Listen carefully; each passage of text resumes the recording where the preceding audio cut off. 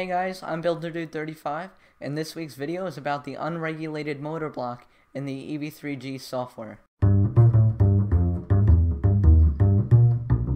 The unregulated motor block is found under the advanced section in the EV3 programming, so I'll take it out so I can show you.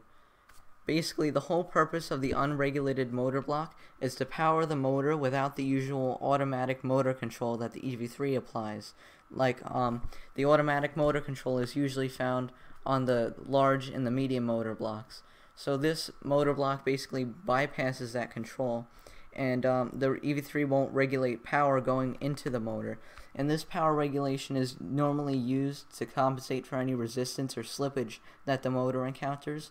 And it also compensates for battery level. So as your battery level decreases, the normal large or medium motor block would kind of cut the power going to the motor by a little bit to conserve the power. This unregulated motor block ensures that whatever percentage of power you're typing into this little entry box here is always going to be what's going to the motor, without any kind of compensation or adjusting done by the EV3. And you're going to control the speed and direction of this motor using this right here. So just like a normal motor block, positive power is forward, negative power is reverse. And lastly, you're going to select which motor is going to be operated on by this little port here, motors A through D. It essentially works like a regular motor block, except like I said, it takes out the automatic control that is done by the EV3.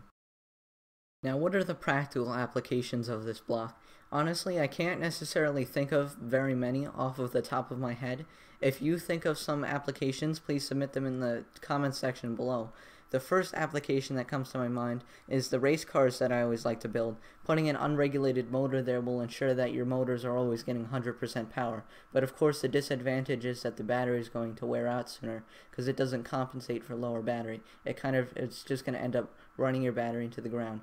The second, I guess you could say, application, my friend who went to WRO in Qatar in the past month says that the winning Japanese team was using the unregulated motor block, which made their robot move a little faster. Now, I'm not necessarily sure that this is going to give you too much of an advantage in WRO, but this is just an example of where it was used. So there's that, I guess. Thank you for watching my video this week. Be sure to subscribe for more tutorials like this. If you have a suggestion for a tutorial, be sure to submit it in the comments section below, and I'll see you next time. Bye.